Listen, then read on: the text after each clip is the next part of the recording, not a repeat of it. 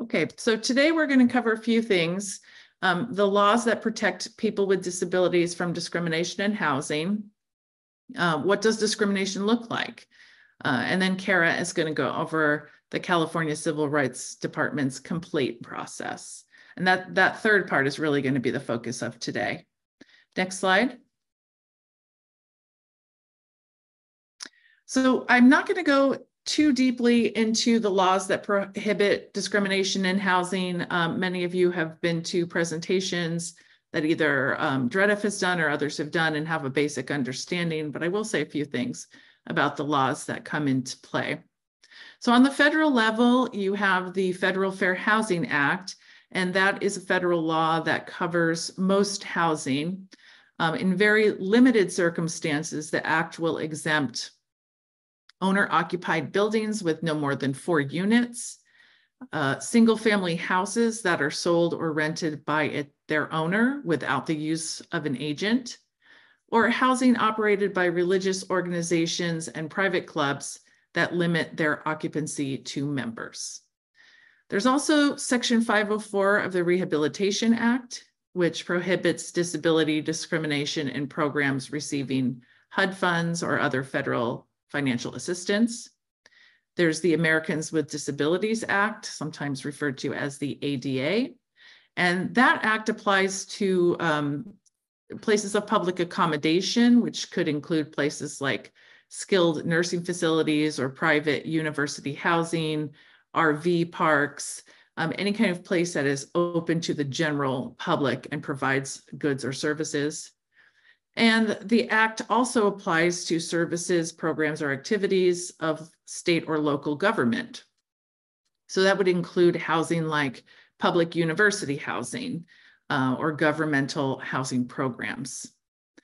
On the state level, you have California's Fair Employment and Housing Act, which largely mirrors the protections of the Federal Fair Housing Act, with a few broader protections here in California with regard to who's covered and the rights that they have. You also have the Unruh Civil Rights Act, which is a state law that applies to persons or entities that are in the business of renting or selling housing. It applies to business entities. So this would cover landlords, rental agencies, management companies, etc. It also incorporates by reference the protections of the Americans with Disabilities Act. And then lastly, you have the Disabled Persons Act, which prohibits discrimination by housing accommodations in California. And those protections mirror those of the State Fair Employment and Housing Act. And like the Unruh Act, it also incorporates by reference the protections of the ADA. This is not an exclusive list of laws that may come into play when you have a housing discrimination case. You may also have negligence claims, unfair competition law claims. So just keep that in mind. The claims that you assert in any kind of case or the rights that you have will really depend on the circumstances of your particular situation. Next slide. So these laws all kind of have a common theme about the general prohibition or the general rules. They generally provide that no person should be subjected to discrimination because of their disability in any type of housing-related transaction. This would include sale, rental, advertising of housing, the provision of brokerage services, or in the availability of residential real estate-related transactions. Next slide. The laws cover, and again, it depends on which laws you're talking about, but these laws generally apply to a wide range of entities and individuals. So owners of housing, managers of housing, homeowners associations or condo associations, lenders, real estate agents, brokers, governments, insurers, developers and builders, architects, contractors, engineers, and really anybody or any entity that is involved with residential housing. Next slide. The dwellings that are covered are also quite broad. The term dwelling is generally defined as a structure or part of a structure that's designed or intended to be occupied as a residence by one or more families, or one or more persons. It also includes vacant land that is going to be used for the construction of such structures or housing. Next slide. Some examples of covered dwellings include private or subsidized properties that are used as housing, single-family dwellings, duplexes, multiple family apartment buildings, migrant housing, temporary shelters, group homes, nursing homes, assisted living facilities, other types of residential housing, and as I mentioned earlier, university housing is also covered. Next slide, please. So now we're talking about what does discrimination look like? What are the prohibited practices under these laws? And there's a number of them. First, the refusal to sell or rent to somebody after making a genuine offer based on the person's disability, that's prohibited. Discriminating in the terms or conditions or privileges of a sale or rental of a dwelling is also illegal. So for example, requiring somebody to provide medical records to show that they can live independently, that would be prohibited. Requiring somebody with a disability to pay an excess deposit.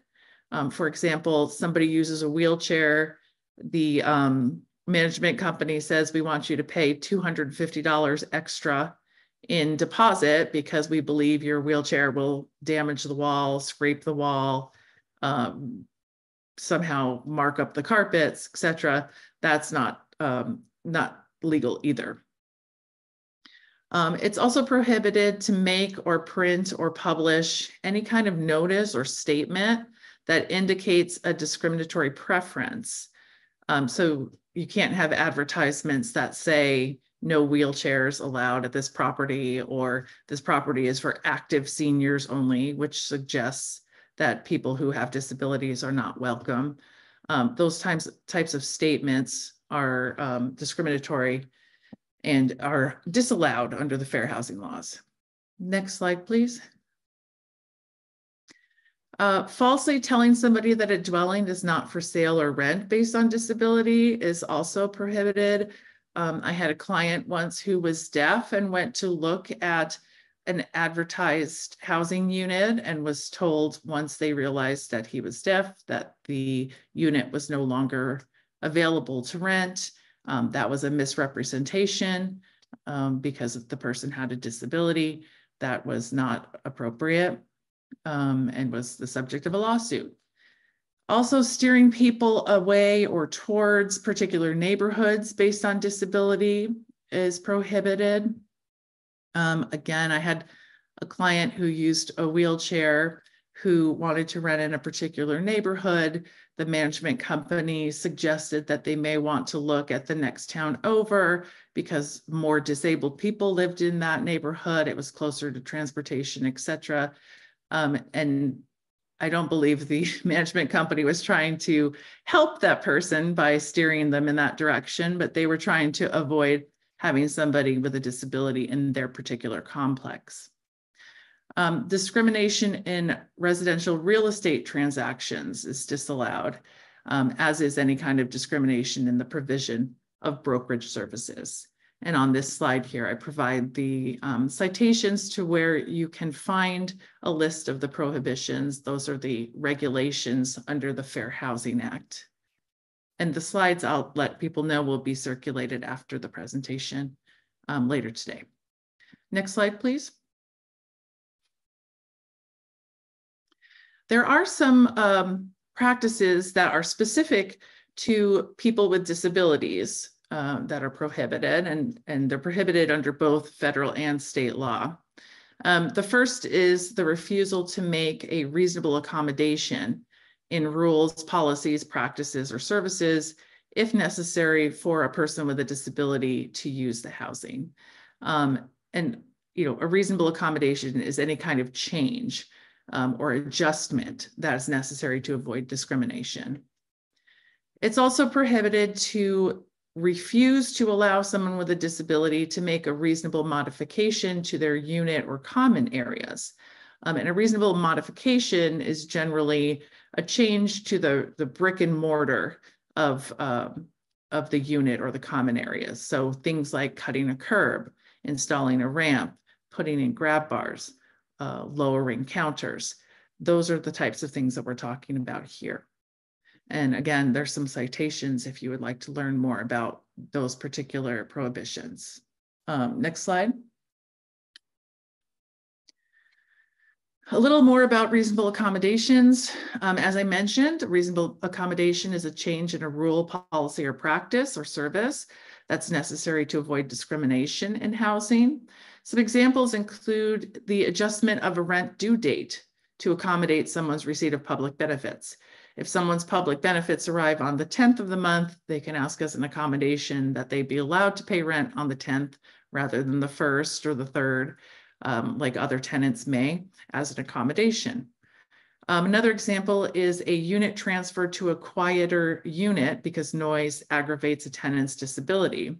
I had a client who had post-traumatic stress disorder, had a unit that was in the middle of a multi-unit complex.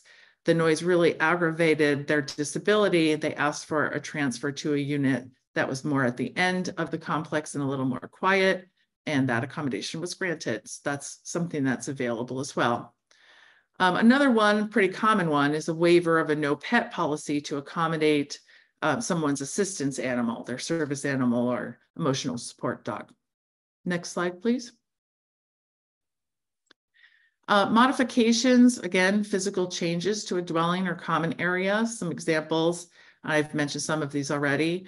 Installation of a grab bar, adding a ramp to make the entrance to your unit accessible, altering common area walkways or cutting a curb to provide access to parking lots or other common use areas, installation of blinking doorbells or other kinds of emergency alarms for someone who may be deaf or hard of hearing. A couple of notes, who pays for these types of modification depends on the housing involved. If it's private housing, the cost usually falls on the tenant. If it's public housing, the cost usually shifts to the provider of the housing, the state or local government. And restoration, meaning putting things back the way they were, may be required, but usually it's not. It depends on whether the changes that you made would really interfere with the next tenant's ability to use the property. And restoration is never required in common areas. Next slide, please. The interactive process is the failure to engage in the interactive process can be discrimination under the Fair Housing Law as well. By interactive process, we mean some kind of communication back and forth between the person with the disability and the housing provider about an accommodation or modification need to identify what can and should be provided. Under federal law, there's no standalone liability for the failure of a housing provider to engage in an interactive process with a tenant who needs an accommodation or modification. But it is a factor that's considered in whether somebody is denying an accommodation or modification request. And both case law and materials from the Department of Housing and Urban Development and Department of Justice really suggest and encourage that housing providers engage in that process. Under our state laws, that process is required due to some changes in regulations that went into effect in 2020.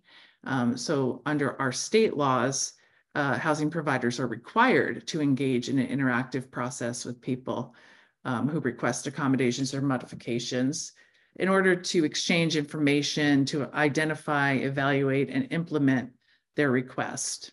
And if a request is unreasonable, a provider must engage in that back and forth, that give and take, to find out if there's an alternative that is available and feasible.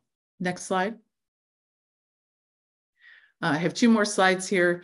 Discrimination can also result from the failure to design and construct new housing in a way that is accessible Housing built for first occupancy after March 1991 must include multiple areas of accessibility, accessible building entrance on an accessible route, accessible and usable public and common use areas, usable doors, which means the doors should be wide enough for people to use, not have a threshold, accessible routes into and throughout units, light switches, electrical outlets, and other environmental controls in accessible locations, reinforced walls so people can install grab bars when they need them, and usable kitchens and bathrooms, which usually mean they're talking there primarily about the width and the clearance available, so someone with a wheelchair can go in, turn their wheelchair around, and use that space. Next slide. And finally, disability discrimination can also come in the form of retaliation. It is illegal to coerce, intimidate, or threaten or interfere with anyone who is asserting their fair housing rights, or anyone who's assisting someone in exercising their fair housing rights. And the citation for that is there as well. Final slide, please. Here, I just list a number of resources that are really helpful to someone trying to understand the rights of people with disabilities in housing. There's the joint statement on reasonable accommodations, the joint statement on reasonable modifications. I don't know what that third joint statement is. It probably is the joint statement on design and construction requirements. And then I provided a link to the HUD design manual. And I encourage people to look at those resources. The first three, the joint statements of the Department of Housing and Urban Development and the Department of Justice, are done in a question and answer format, really easy to understand, and largely in plain language. So they're really good resources for advocates, for members of the community alike. And with that, I will turn it over to Kara. Hi, everyone. If you could go on to the next slide, that would be great. So I'm Kara Bardpier. I'm a senior attorney with the California Civil Rights Department. We used to be the Department of Fair Employment and Housing. Here's my boring lawyerly disclaimer. Obviously, we're just giving you this for informational purposes only. We're not giving you legal advice. We're not establishing policy. And, this is the information that's current as of today, but, the law is always changing. So just be aware of that. Next slide. So just a little bit about us. We're the California state agency that enforces many of California's civil rights laws, including housing discrimination laws, laws that protect people from discrimination in public accommodations, hate violence, and human trafficking. Next slide. So this is just a bit about what we do. I think most people know us as the agency that people can go to if they have been subject to discrimination in housing or employment. And we take complaints and we investigate complaints when they're based on discrimination that violates the laws that we enforce. We often we mediate or try and work out those disputes between the parties. Sometimes we go to court to enforce the laws if we get a complaint that we want to enforce in court. We also, because we enforce the Fair Employment and Housing Act, we actually have an appointed counsel that makes regulations interpreting that law to kind of make it a little more clear, kind of what different types of discrimination looks like and the different legal requirements. We do outreach and education as well. So next slide. This is just a little info on how to access our services. If you're a person with disability or someone who has a disability that wants to access our services. And the next slide. This is just info on how to access our services in the languages other than English. So next slide. And then this is just a little info about our complaint data. Unfortunately, it's very outdated. And we are working on our 2022 and 2023 annual reports, but they're not out yet. So I'm sharing you the 2021 housing complaint data. We got 898 individual complaints for housing discrimination. The like middle blue color represents disability complaints. It's the biggest piece of the pie, it's 41%. Disability discrimination, it always has been our number one complaint basis. We also take complaints, like you can file something for disability discrimination and for failure to reasonably accommodate. So we also, in addition to those disability complaints, at least 8% of them, but I'm sure more involve the failure to accommodate. And then there's other protected characteristics as well. Next slide. And then this is just kind of how things broke down. There's more basis or protected characteristics than there are complaints because, a lot of times when you file a complaint, you're saying there's discrimination based on many different things. So this is just kind of how it shook out in 2021. Next slide. And this is just a little information on our complaint process, which is what I'm really going to be covering today. And it's important to note that if you're not filing, and I'm going to be talking about housing discrimination today. So if you're not filing based on employment discrimination, there is a slightly different process. And this is just a little flow chart that kind of breaks it down, but I'm going to be going through this process. So next slide. So in a nutshell, if you're filing an employment discrimination case, you have to do this thing called exhaustion, which means you have to tell us about your discrimination and either let us investigate or ask us for a letter that allows you to go to court and sue. But you do not need to do that for housing. If you don't want to file a complaint with us, you don't have to. You can just go right ahead and go to court if that's what you want to do. So it's different in housing. Next slide. All right, so let's talk about the complaint process. I'm going to do it in a way that I think is a little more interesting. I'm going to go through a hypothetical. So this is Rabia. She's a single parent of 2 small kids, and her family lives in a large apartment complex in Fresno. The complex has 2 pools and a common area with grass, concrete pathways, and grills, and one of her daughter has Down syndrome. Next slide. She's received 2 written complaints from management about her kids. One said that her kids are not permitted to play in the common areas. The other said kids are not permitted to use the pool except for Monday to Friday, 9 to 3. And that's when, kids are usually in school. Her manager told her if she causes any more trouble, she's going to be evicted. And Rabia has seen other families with kids use the pool on the weekend, including her neighbor who has a 3-year-old.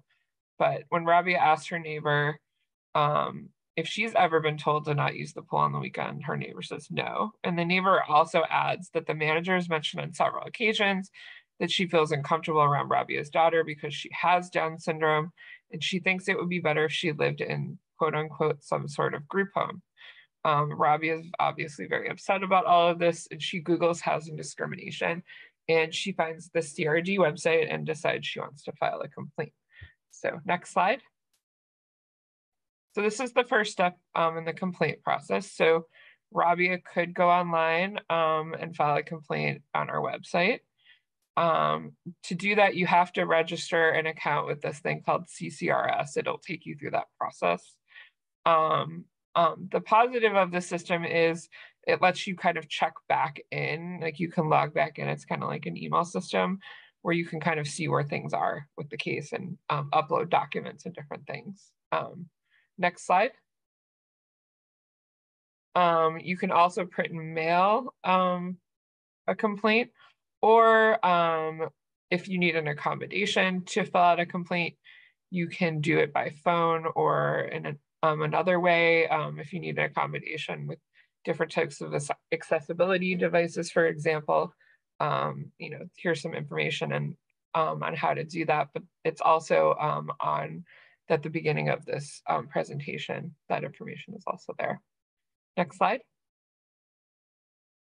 So Robbie decides to file a complaint online, but she's confused by the CCRS system because her preferred language is Farsi. So she can actually request translation services, and we can get somebody that speaks Farsi to assist her in filing the complaint. Next slide. And that's info on requesting a reasonable accommodation. Next slide. So step 2, this is the intake and interview process. So Rabia is contacted by CRD, and she's given an appointment to speak with an investigator over the phone. I will tell you that our appointments are, we have a lot of complaints and not enough staff. So definitely it can take a while to get an appointment to speak to an investigator. It could be 6-8 weeks, sometimes a little longer. The investigator makes an appointment and talks to Rabia and determines that the housing provider's action, as Rabia talks about, could be housing discrimination based on the Fair Employment and Housing Act. And also, we have a relationship with HUD. They're like the federal agency that oversees housing discrimination complaints. So we also tell them about housing discrimination complaints that violate their laws. So we share information with each other. The investigator sends a copy of the complaint to Rabia to take a look at and sign, and the complaint will also be sent to the housing provider within 30 days. Next slide. So then after the complaint has been filed and sent to both parties, it's then assigned to an investigator who does interviews with the complainant, which I guess I already talked about. And then, just some notes as far as, with the intake interview process, if you're filing a complaint, you should try and have all the information that you think supports your complaint of housing discrimination available. I know it's hard to organize and things come up in conversations where you're like, oh, I should have this. But generally, just try and write down or just think about like what the dates are that things happened. If you have the name and contact information of, the housing provider and any witnesses and copies of any emails or documents or pictures or anything related to your complaint, the more info you can bring to that initial discussion, the better it'll move things along. Next slide. And as I said before, if we have jurisdiction, we'll send the complaint to the complainant and to the other party. And if, sometimes we hear about complaints of discrimination and we decide that it's actually not, based on what the person's saying, it doesn't violate the Fair Employment and Housing Act or another law that we enforce, and we don't accept the complaint. We say, hey, we don't have jurisdiction over this. You're talking about something that, we don't enforce.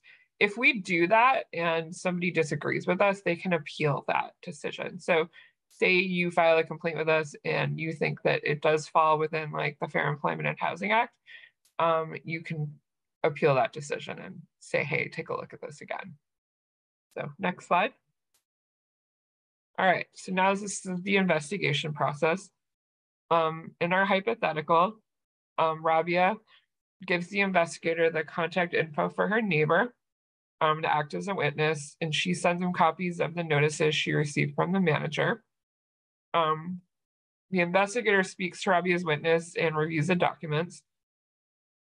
He also speaks with the manager and asks them for some documents, including any written rules enforced by the complex. Next slide. So during the investigations process, we as the state agency that enforces civil rights, we independently investigate the case. We're supposed to, we're not representing either party. We're not representing the person complaining. We're not representing the housing provider.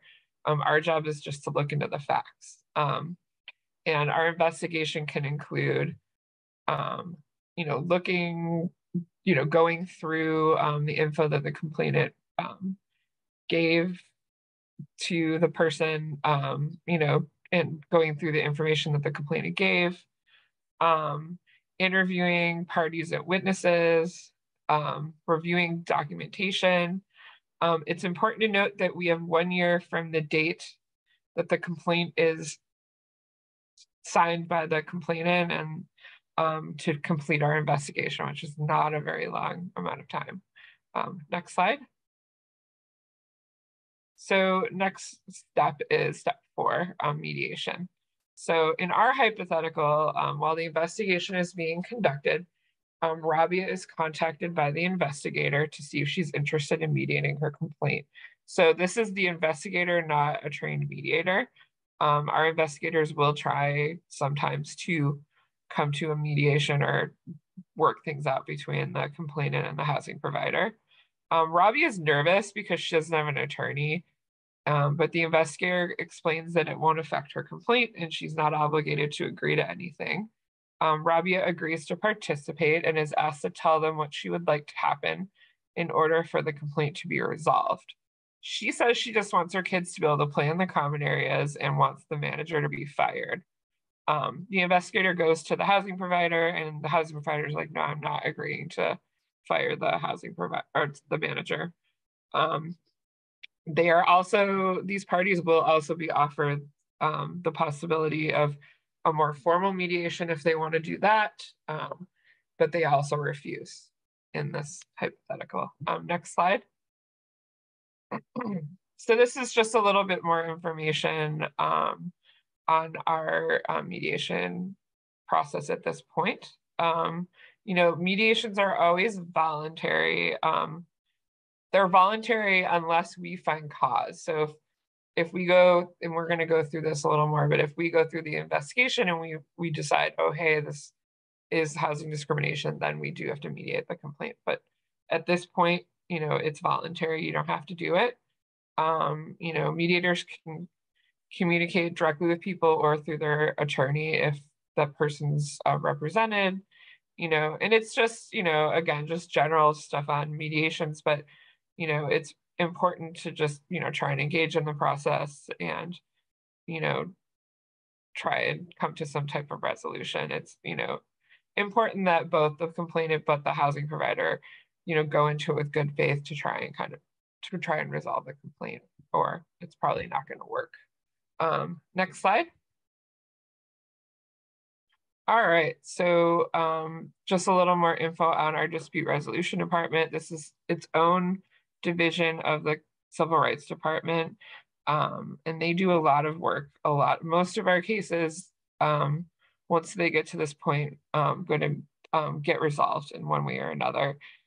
For example, in 2020, we settled 706 cases with a monetary value of over $11 million. And you can get both, financial compensation, or money, or, non-money remedies, things like, in this case, Rabia just wants to be able to use the pool. You can also agree to things like making the housing provider attend trainings and changing their policies. Next slide. So in our hypothetical, the investigation is completed. The investigator finds that there's cause to believe the housing provider has violated the Fair Employment and Housing Act based on disability discrimination and familial status discrimination. Now the mediation is mandatory. And during the process, the parties agree that the complex are going to let the kids go in the common areas and the pool. They don't agree the manager will be fired, but they do agree that the staff has to participate in fair housing training. And the property is also going to distribute fair housing literature to all the residents. Next slide. So again, at the completion of the investigation, if we decide there's cause, it will go to mediation. If we decide there's not cause, or we say there's insufficient evidence, we do close the case. And you do have a right to appeal. Those you can appeal it, saying, you do think there's cause. And, we have a pretty robust appeals department, and we do from time to time do overturn decisions for insufficient evidence or other reasons. And, again, if we think there's cause, there will be there will be a mediation. So next slide. And, if we find cause, or, we try to mediate and we can't come to a resolution, on rare situations, we will actually go forward and enforce the law in court.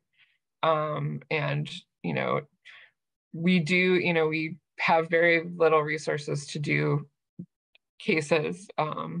But, we do consider different factors. A lot of it is based on the information that we have, but also, is if it's an issue that's going to impact, not just Rabia, but maybe a lot of other people, if we think that it's like a larger practice in the housing complex, or like maybe they're a large housing provider, and we think that enforcing it will have a big impact on a lot of different people.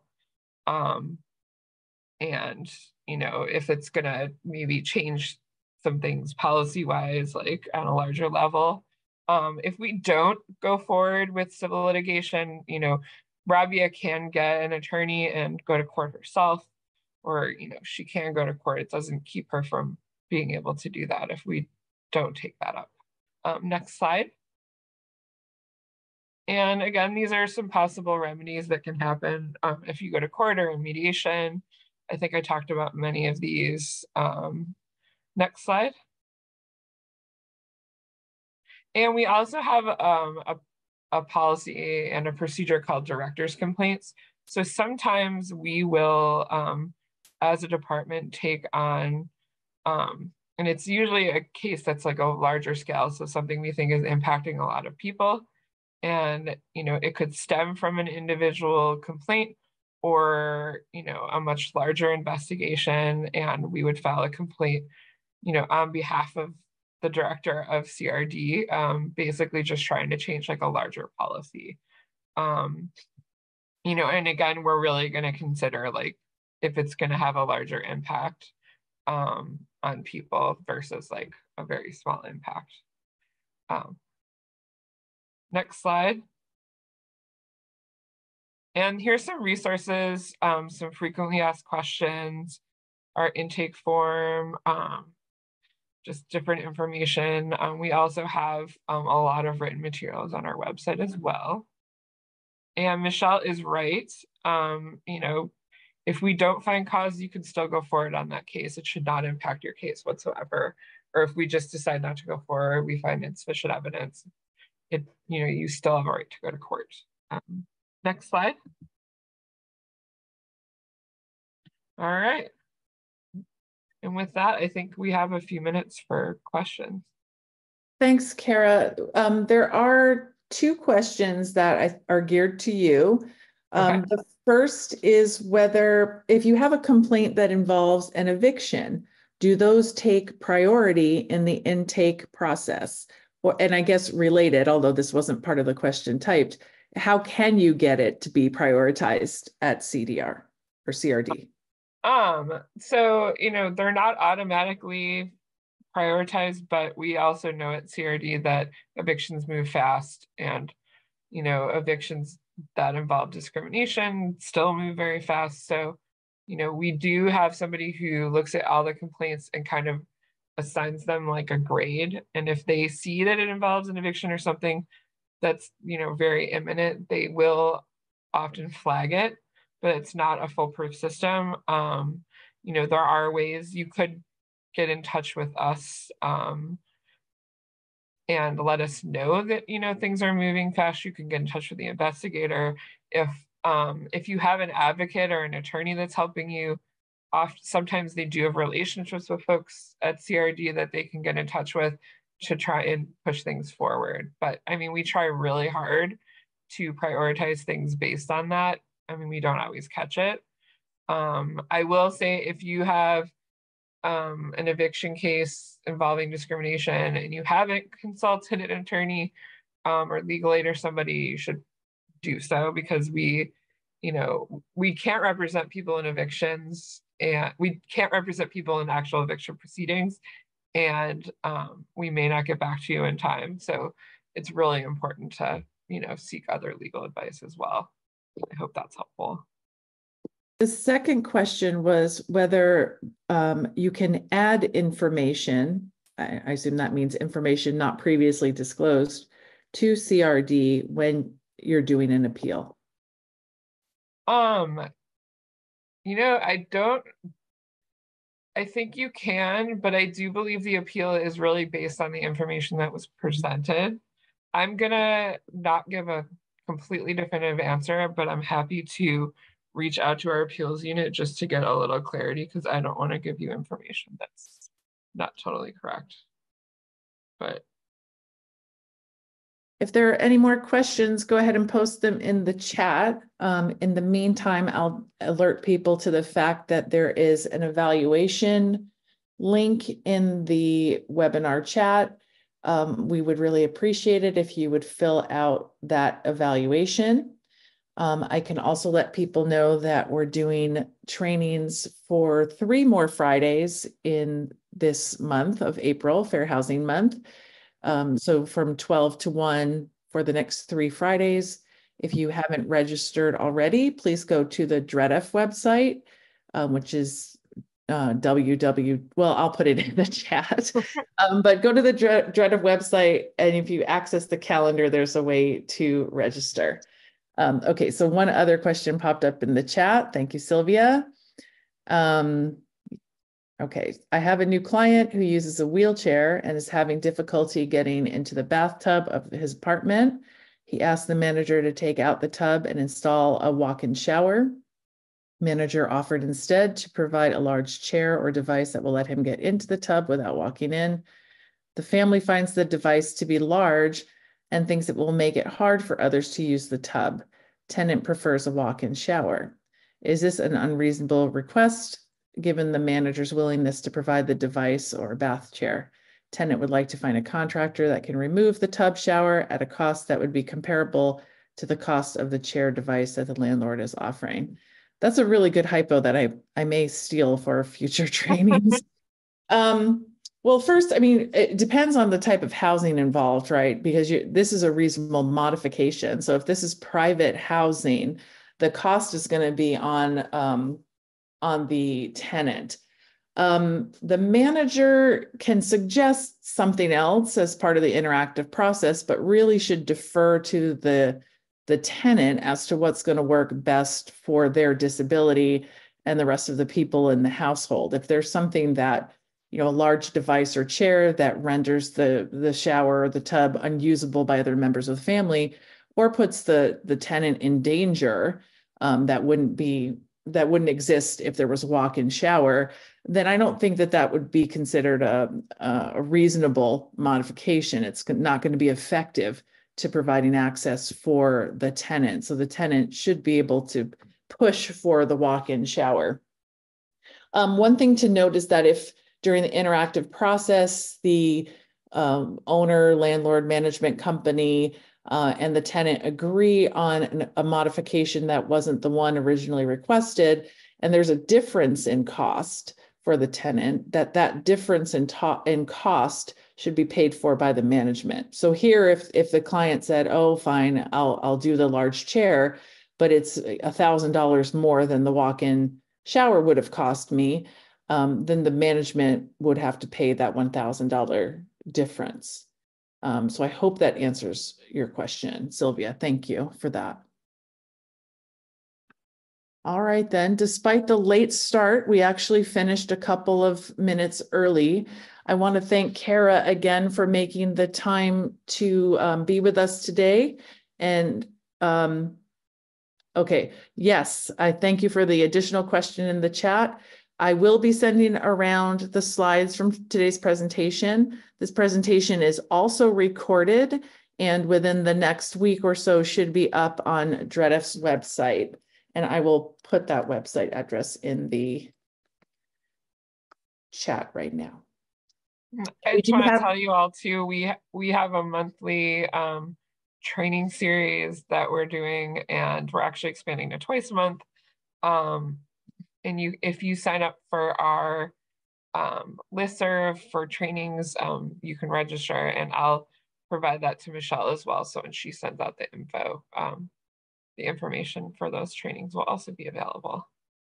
yes, and the Civil Rights Department's trainings are also, they're always really good and thorough, and it's great to attend them if you have interest in fair housing and your fair housing rights. Thanks, Michelle. Appreciate it. And I will provide that site. Email me offline. Yeah, I'll send you the link. We have like a flyer and with the registration link, so probably the best. Okay. All right. Well, thank you everybody for joining us. Enjoy and talk to you all soon. Bye. Bye.